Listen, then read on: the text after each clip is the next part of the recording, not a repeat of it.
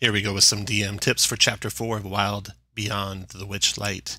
This is the realm of Yon and the citadel of Motherhorn, and there will be spoilers abounding here, so if you are a player, please come back after playing the adventure. Let us know how it went. If you're a DM, this is for level 6 characters. The page references that are in the description below will be to the hardcover version of the adventure. So the adventure is about 8 to 12 hours to get through Yon and Motherhorn. I did it in 2 4-hour sessions, and here's the pacing I used for that. For the first session, it's all about Yon and the travels through the realm of Yon. Here's a map of Yon. Here, now, as with the other Fey realms, the realm can move around, and so the players can kind of encounter the things in the order you want them to encounter them, even if they think they're going somewhere else. You can also use the tornado random encounter to redirect their travels. So I did, for the first hour, the party's arrival, their meeting with Amidor and Gleam, and some of the random encounters. And then at the top of hour 1, Lockbury Henge, and then the top of the hour 2, the Fey Beacons, and the top of hour 3, the Brigganock mine, and they ended with a long rest at the mine. And they should already be leveled. They don't level from 6 to 7 for the next part, but in case they were level 5, they could level up to 6 there. You can use, of course, the random encounters to space out the hours. I was able to get all of the random encounters in, and they are all pretty cool. Then, for the second session, into Motherhorn. First hour would be approaching or coming through the secret tunnel, and maybe getting some exploration in. By the top of the first hour to the second hour, they should have arrived at the Amphitheater and be pulled into doing a play. They will be taken away where they can prepare to do the play, and when they're there, they could leave the area, do some exploration, and get back in time for the play, or just not come back for the play. Either way, their choice. Hour 2 to 3 will be performing the play, and more exploration potentially. And then hour 3 to 4, the final showdown with Endelyn. After the play is performed, if they do well, the party will be taken to an audience. The party I ran for, they split from the person taking them. They overpowered them, imprison them. In fact, it was stage fright, and they took his scepter, which you'll see is important. And then they confronted Endelyn in the viewing gallery, which is, I think, the coolest place for the party to encounter her. And then you got the exploration at the end to wrap up the session. So that's the pacing. You'll see that down below in the description as well. I also have some macros for the overall Prismere macros that you can copy. Things like the rules, the what happens to children, and strong emotions in Prismere, etc. Now for music. This is a pretty atmospheric adventure. I used Dark and Stormy by Tabletop Audio's a good choice, and you can slide the volume up and down depending on if the party is out in the elements or if they're, in the castle or below the earth at some point. In place of Dark and Stormy, you could also use Light or Medium Rain plus Thunder Crashes and manually control the thunder that's going on. And then once they enter either the chasm or Motherhorn, you can take Existential Dread and start piping that in at some level as well. Now for the story tracker, things to check on before the party starts adventuring or as they're adventuring. And this is all down below as well. Was anyone crowned the Witchlight Monarch? Have they found the Unicorn Horn yet? Did they receive acting lessons from Candlefoot? Did they make a wish with Northwind? Are they missing the items they suspect Endelyn Moongrave has?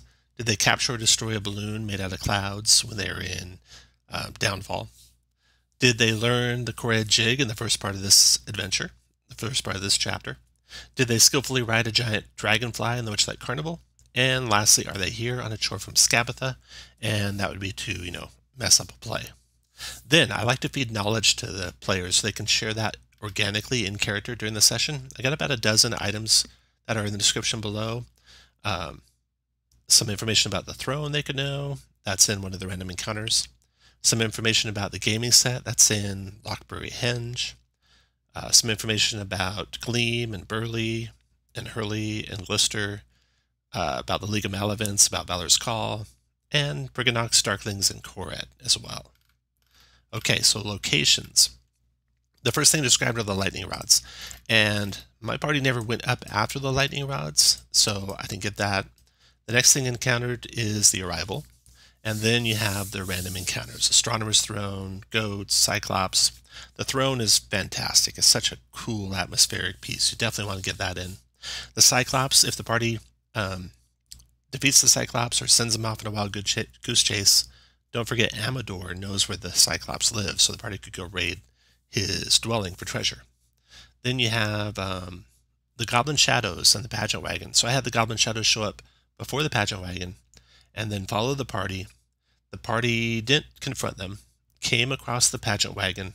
The Pageant Wagon then is doing a play showing the shadow marionettes attacking the party at the same time that the actual shadows attack the party. And now just 2 shadows is not much of a challenge, so you might bump that up to 3 or 4. Okay, then you got Lockbury Henge, the Fey Beacons, the Brigganock Mine. Oh, the Tornado.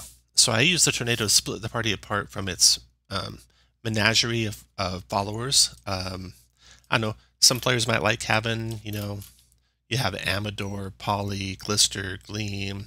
You got the Tin Can and Clapperclaw.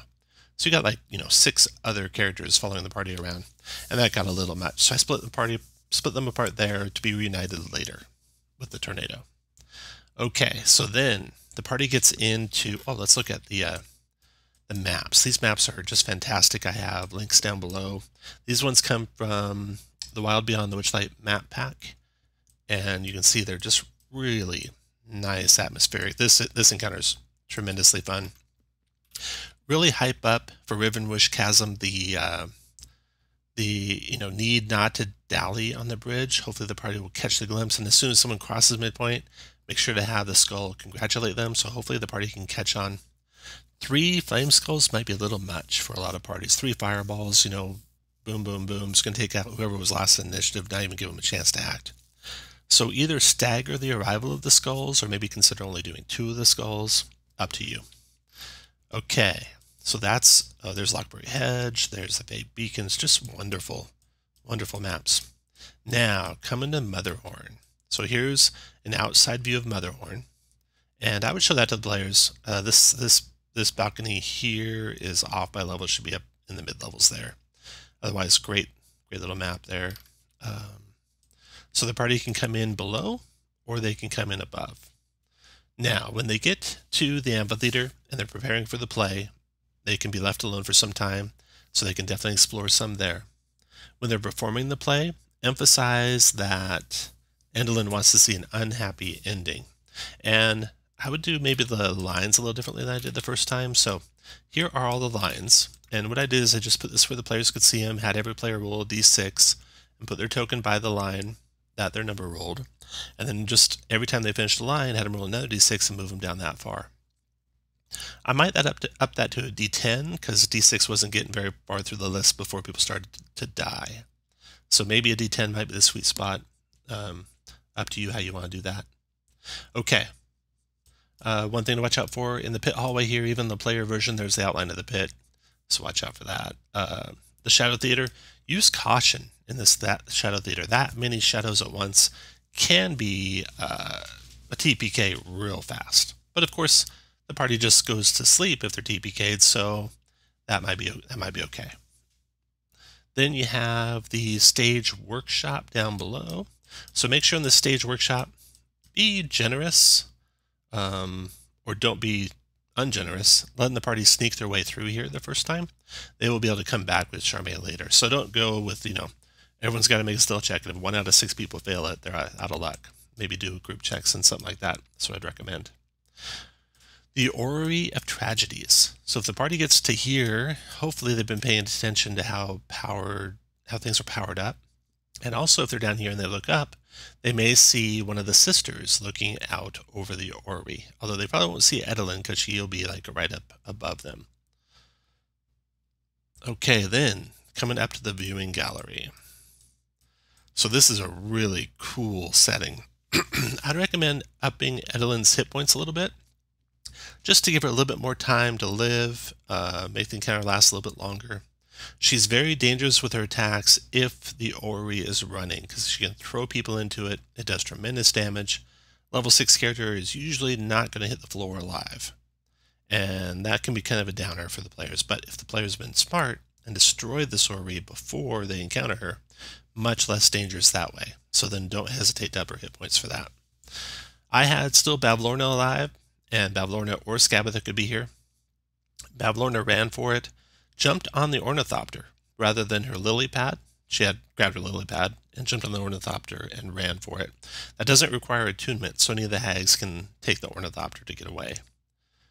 And that brought the end of the adventure. This is just really cool adventure.